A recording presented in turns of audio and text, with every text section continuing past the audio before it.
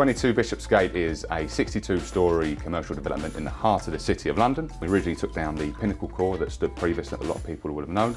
We're obviously out the basement, the core is rising, still work, and the cladding is coming on, giving the building its form. The plant floors then rise up through the building at 7, 25, 42 in the head of the job.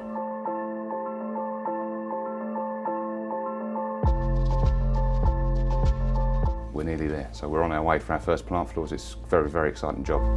4D virtual reality, very much born of our company's want to drive not just our project but our company as a whole with the technology that's emerging in the company. So obviously 3D, 4D, synchro, all those things are not second nature to us, but they're something that we inherently do as a business. We already want to be at the forefront.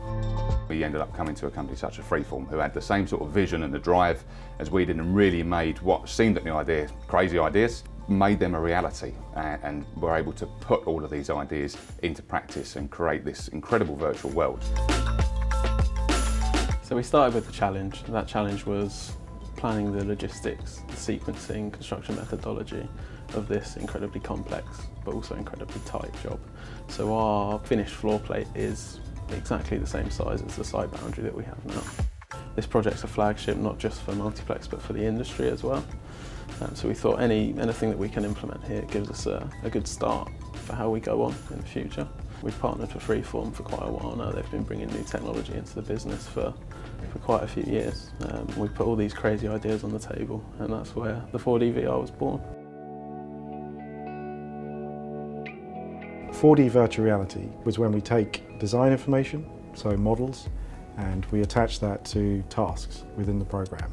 So steel sections being placed, a deck going in, the hoarding being reconfigured, all of that is attached to graphics so that you can see and understand exactly what's going to happen in the sequence, what's going to happen on the project next week, 6 months from now, and that access allows the team to come in and have input to that process, but also understand. They leave the room with an informed view on what's going to happen next week and in 6 months' time. So that 4D part is something we've been doing for a number of years. It sits on a screen generally, or you print it out, so that paper and screen exercise we've now taken over the last couple of years into virtual reality, where you can actually stand there in that position and understand exactly what's happening around you. So it's leveling up on screens. It's a better way of connecting people with what's happening next week. What it allows you to do is attend site virtually at any point in the future, and it's incredibly immersive, more than any screen or 4D model that you've ever seen. Traditional forms of working, as in looking at a screen, understanding what's happening next week, or looking at a piece of paper, this is instant. It's easy, it's surrounding you, and you can have 5 minutes in there and retain what's happening that might take you 2 or 3 hours in an induction. So it's very fast retention and really good feedback. It's been a massive help in sequencing the top of the building. The finished building is about 9 metres below the aviation ceiling, I believe. And trying to fit luffing tower cranes underneath that and carry out our works has proved very difficult. So having all that in an immersive environment and being able to test it virtually, everything modelled to the correct dimensions, we can identify clashes, potential problems, none of which we'd have been able to do without this. We know we're at the forefront. We know we're one of the first, if not the first in the world, to be using this as an interactive 4D virtual environments. But we are already getting benefits from it. We're already being able to evaluate our crane strategy at the top of the building. It's nothing that's quite a complex thing for a tall building in the middle of the city. There are sort of limits on how high you can go with cranes in the city itself, which a lot of people aren't aware of. And this, really, we're able to stand back with what is effectively a big kids model.